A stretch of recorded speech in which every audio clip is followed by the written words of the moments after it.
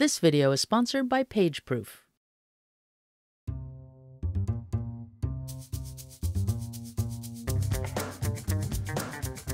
Let's take a look at the very first project, and this is an InDesign project. Now, imagine I'm working on this food magazine.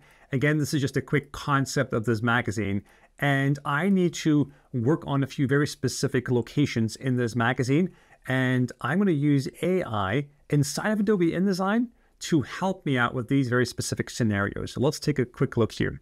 So imagine I'm here on this page, and I have this image of this charcuterie board at the bottom. There's some sausage and some olives and stuff. It looks delicious. However, I am looking for an additional cup of olives. Now, clearly there is a certain scene here. So there's a top view of this image. There's some wood in the background. And I'm wondering if I can find something that looks visually similar to this photo shoot, but just olives. Because I want to take the little cup of olives, put a path around that, and then just have that sitting here somewhere next to my text, or maybe in the text using text wrap. I'm not quite sure.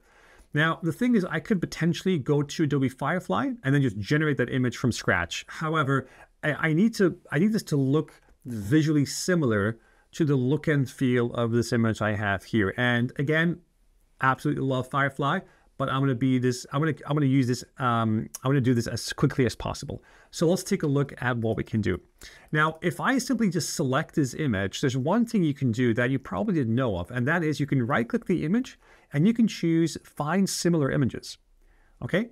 Now, when I do that, take a look at my CC Libraries panel, which is on the right side of my screen here. I'll click this image, and look what happens. It's going to use the CC Libraries panel and run a visual search based on my selection to find similar looking images. And these images, they might look like they're all exactly the same, but if you look closely, you can actually see that there are multiple changes in these images. So the composition is slightly different. So I believe these are all images coming from the exact same photo shoot.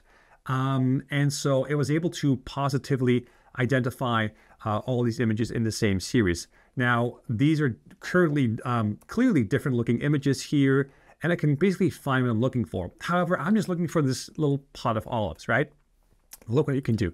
If you select this image, and if you just use the selecting tool just to close this frame and say, this is what I want to focus on, and then you right click and you choose Find Similar Images again, it's going to rerun the same process, but it's going to take what you currently have selected, taking into account how you set the bounding box boundaries, and now I have something that looks completely different.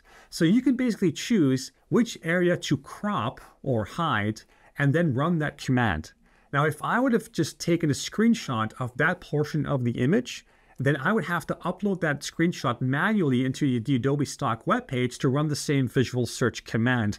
Not in InDesign, it just uses that visual search pattern to find what I'm looking for. And now based on that, you can always just come in here and try and find the image you're looking for. So let's just say, for example, just for the sake of it here, that I'm trying to find something that looks, let's say something like this here. I'll click the plus icon to save this preview to my current library, which is called MAG, which stands for magazine.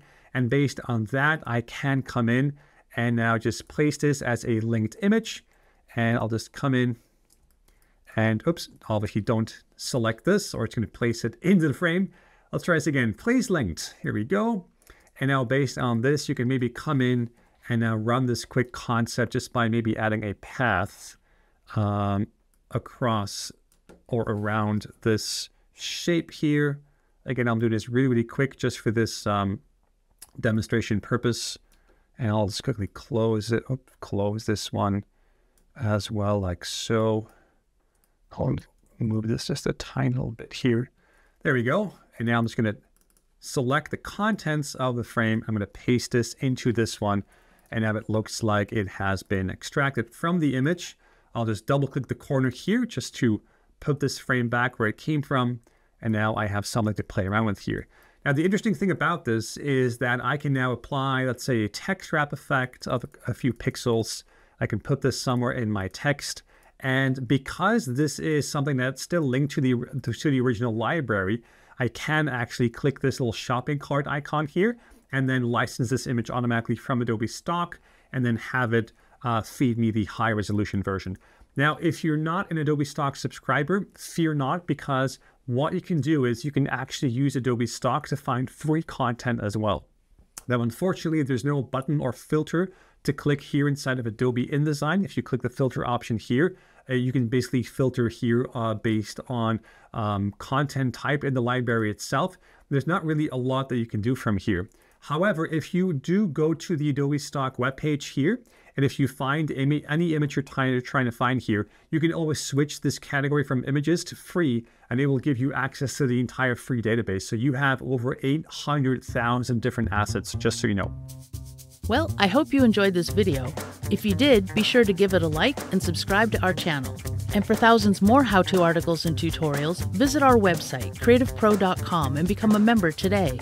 Thanks for learning with us.